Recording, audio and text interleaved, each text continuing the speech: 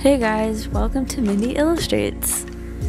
If you don't know me that well by now, you'll find out eventually that I'm a stickler for everything cozy and like coziness by the fireside.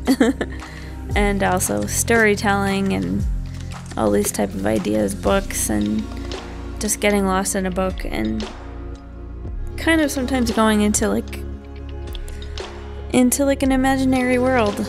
And so this is partly why I really like the idea, the concept behind what is now called Inktober, and what maybe I guess Jake Parker invented it, maybe some other artists,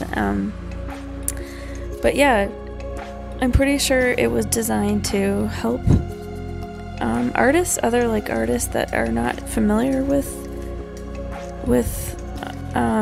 ink methods or drawing by hand, that they can get practice in, or also people that maybe have been working a lot digitally and they just kind of need a break from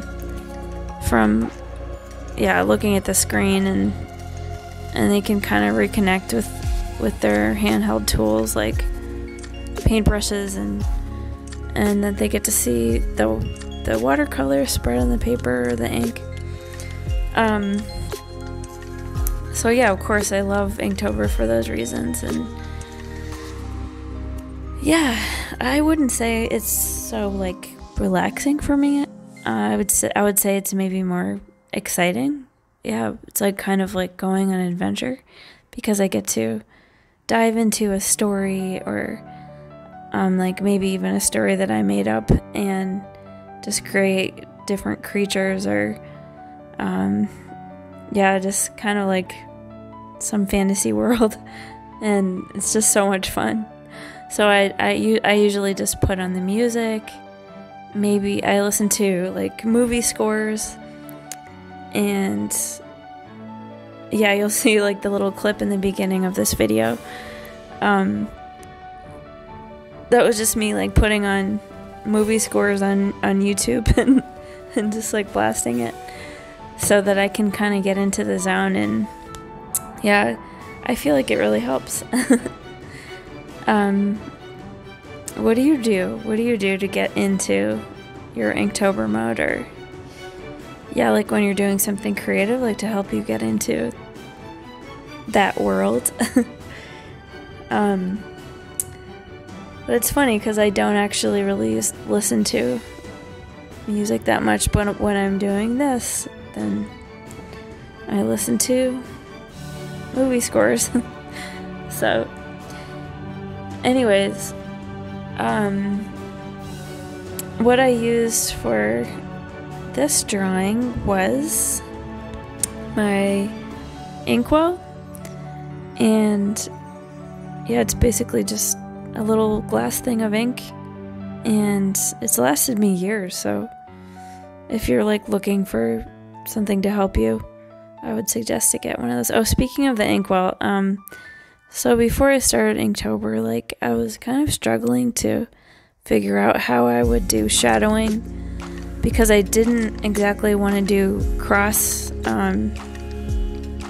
sketching. I don't know the exact terminology, but yeah, basically when you use a pen and you just kind of make lines with a fine liner to create your shadowing, or I didn't really want to use straight black ink also too. So when I got the inkwell, it kind of helped me to create shadowing. I'm still trying to control it, but yeah, I'm just happy to be finding different techniques and different ways of drawing objects, and so anyways, I used the inkwell, and I used these pens that I got recently to do like the outline. So I used my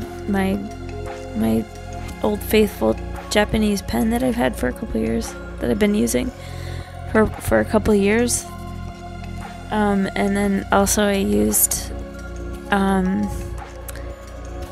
used these really small fine liner pens that I got recently. And yeah, of course, this is Samwise and Sam from The Lord of the Rings. And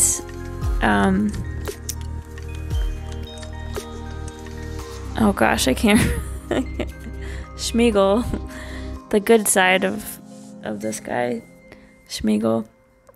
And they're talking about potatoes and fish.